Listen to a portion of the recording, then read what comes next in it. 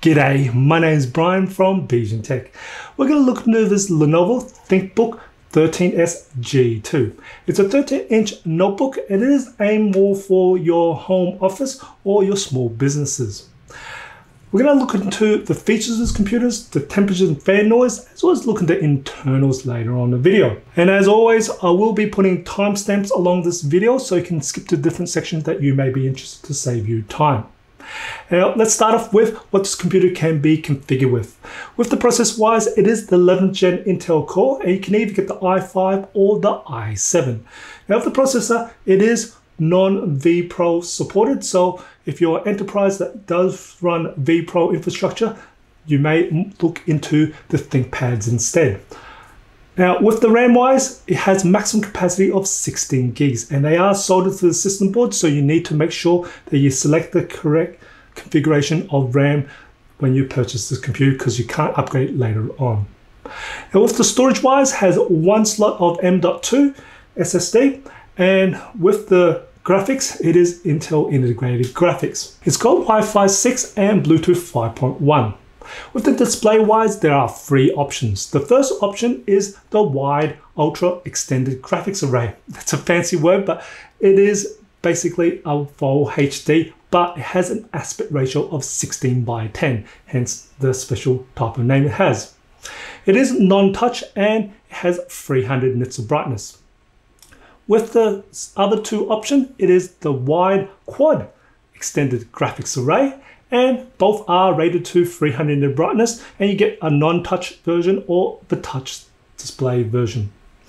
Now, with the touch display version, we do have a glossy screen. Both the non-touch is a matte sort of facing style. When I took the display to have a look at it in direct sunlight, with the text wise, you shouldn't have too much issues, but if you're playing multimedia, then you may find that the colors may be a little bit washed out or struggling to see some of the multimedia in direct sunlight.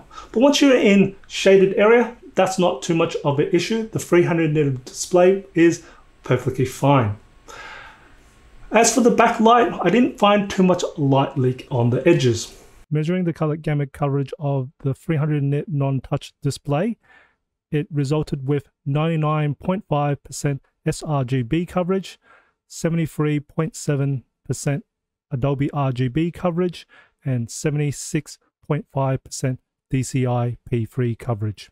It has a 720p webcam, and I do wish it had a 1080p webcam. We are in 2022 these days, and we do a lot more video conferencing and also content creation. So it'd be nice if Lenovo upgraded to a 1080p webcam in the next version. And there is included a privacy shutter at the very top, and it's just a matter of a little flick of a switch and you'll see a physical shutter that goes over the lens, and it goes red just to indicate there is something that's gone over the lens and cover the lens. So even if it turns on, you got something covering the lens. That's fantastic, because then you don't need the blue tape or the electrical tape anymore. This is a recording from the 720p webcam from the ThinkBook 13s G2. This is the video and audio unedited, so you can hear and see what the quality of the webcam is like. As always, I've got two types of lights currently turned on. I've got my one studio light turned on, and I've got the down lights in this room turned on as well. So I'm going to turn off my one studio light, and you'll see this webcam adjust. Now, I've got two downlights in front of me and two downlights behind me. The two downlights in front of me is a bit far away, so there's not much light hitting on my face right now. So this is what I would consider a dark environment. If you're in an office environment, you should get much more light than what I am currently in. So I'm just going to turn on my one studio light back on, and of course, better quality light gives you better quality picture. Now, I'm also in quite a noisy ambient environment. At the moment, I've got a few computers turned on, and it is about 51 to 50 decibels. So that's quite loud there. So this is really a test of the noise reduction in the microphone in the ThinkBook 13s G2. So I'd definitely love to hear what your comments are about the webcam and microphone. Put a comment below. Let's have a look at the ports. Starting on the left hand side of the computer, there is a Thunderbolt 4 port, which is USB Type-C, HDMI port, which is version 2.0B, headphone jack. Looking on the right hand side of the computer, there is two USB 3.2 Gen 1 ports. The one on the right supports always on and this Kensington security lock slot. There are two speakers located on the bottom front on either side of the laptop. When I tested the maximum volume of the speakers, it managed to measure in at a peak of 81.5 decibels. So that's decently loud, and so when you're taking this laptop out to do a presentation outdoors or at a cafe, it should be a-okay there. As for the sound quality of the speakers, surprisingly, it had a bit of bass. Now the mids and highs were quite strong and they were actually quite balanced as well. But I like to hear a little bit more clarity out of the mids. And I didn't find it distort too much when it was brought up to the maximum volume. Now, as for acoustic wise, it was pretty much 360 degrees, so I'm quite happy how the speakers sound overall. This is the audio quality of the speakers from the ThinkBook 13s G2 at 100% volume.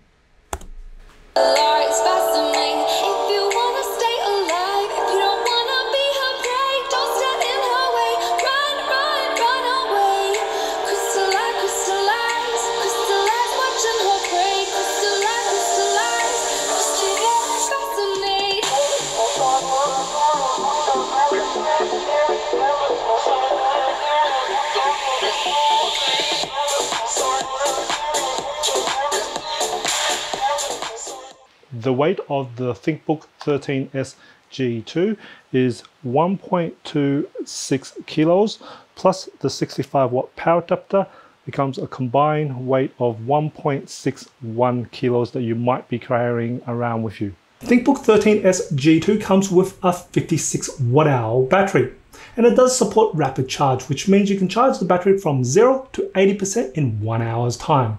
Now I did perform my battery life test on this particular 13s G2 and I tested my 5 different modes.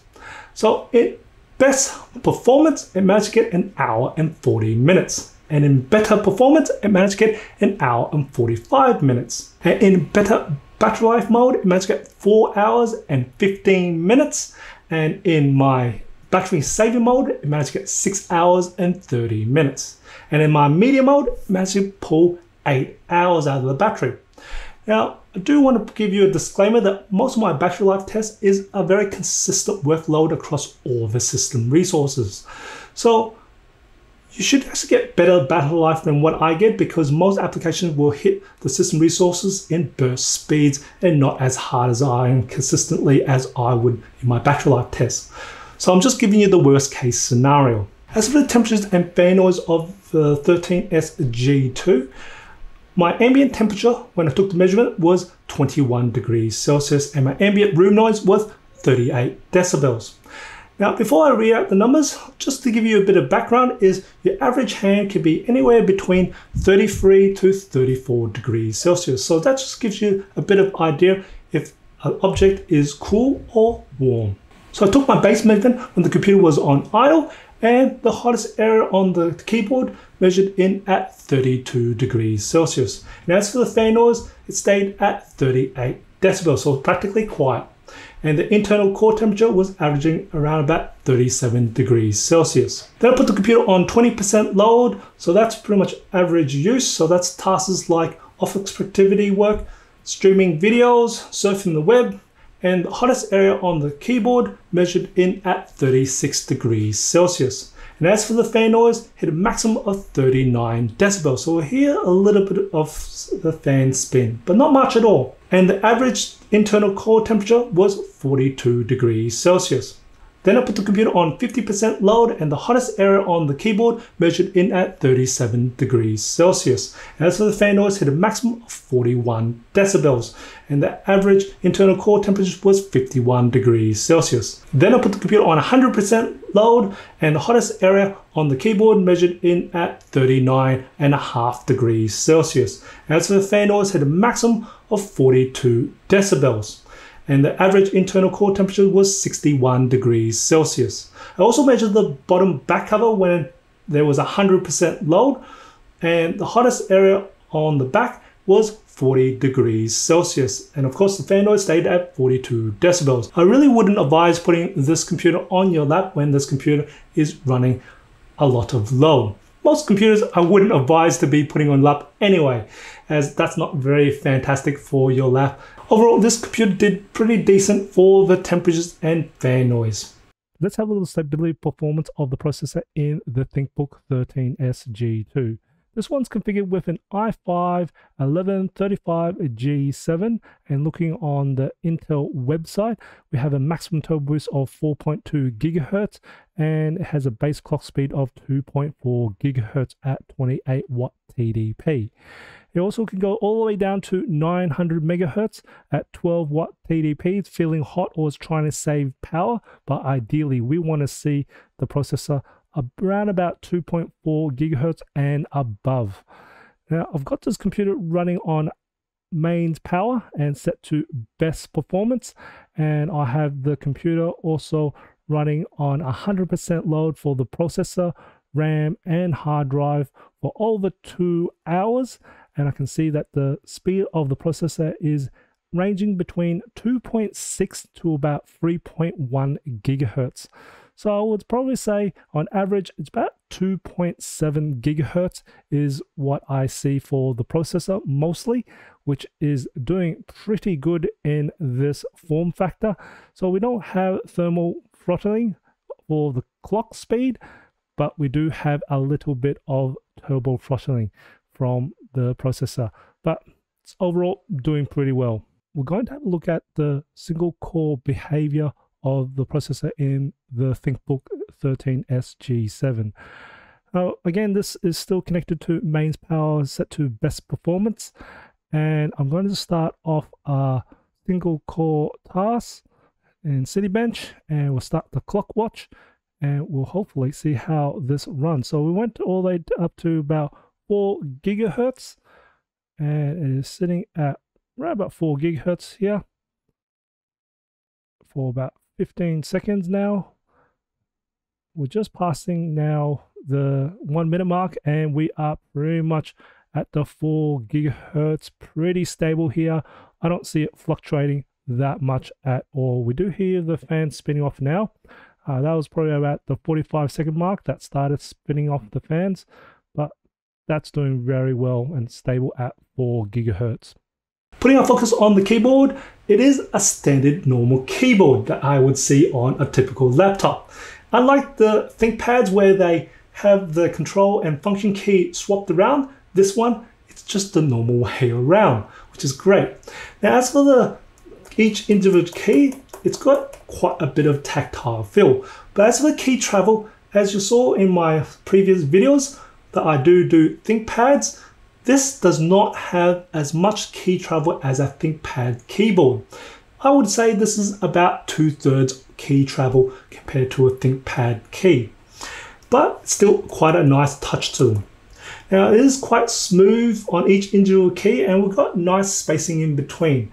As for the sizing of the keys, I would call this small medium compared to all the ThinkPad keyboards.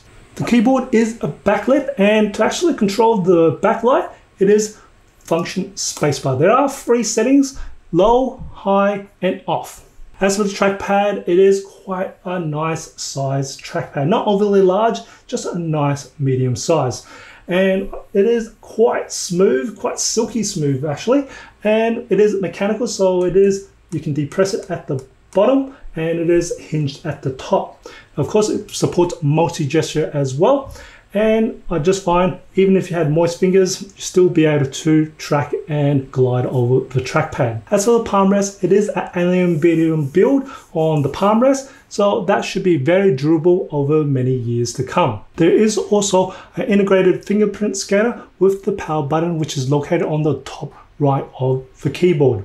As for the performance, I did perform the benchmarks for this ThinkBook 13s G2. Now this one's configured with an i5 1135G7 with 16 gigs of RAM and 256 gig SSD.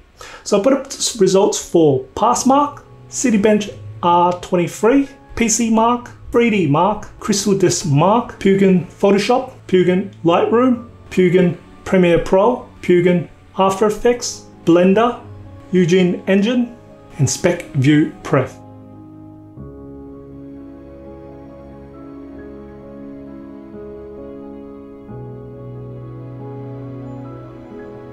and also some gaming benchmarks like Far Cry New Dawn and Immortal Phoenix Rising. Let's have a look at the internals of the ThinkBook 13s G2. First off, we need to remove the back cover. It is held in by 9 star-shaped screws. So you do need to find a special screwdriver for that. After that, we just need to pry it open, and my advice as always is find the hinge and then work along the back and then along the side and repeat on the other side. Now I've undone this one to speed up time, and here is the internals of the 13s G2. Above the battery, up here is the M.2 slot. Now there is a space saver for the M.2 for the smaller ones, but it is able to take on 2280 SSD. And then we've just got the big battery here, and it is held in right here for the battery connector. So if you need to reset the battery or disconnect the battery, that's the connector there. Now I've just undone the screws for this one so you can see what's underneath. There is not much underneath, as you can see. So the RAM is integrated and soldered to the system board, so you can't really upgrade it, so make sure you have that configured correctly when you purchase this. And that's pretty much all there is. Overall, after testing the ThinkBook 13s G2, I was very pleasantly happy with it as an overall package. The build construction of the 13s G2 is great. The keyboard couldn't put too much complaints with it. Besides just the key travel, I like to see more key travel like the ThinkPad keyboard.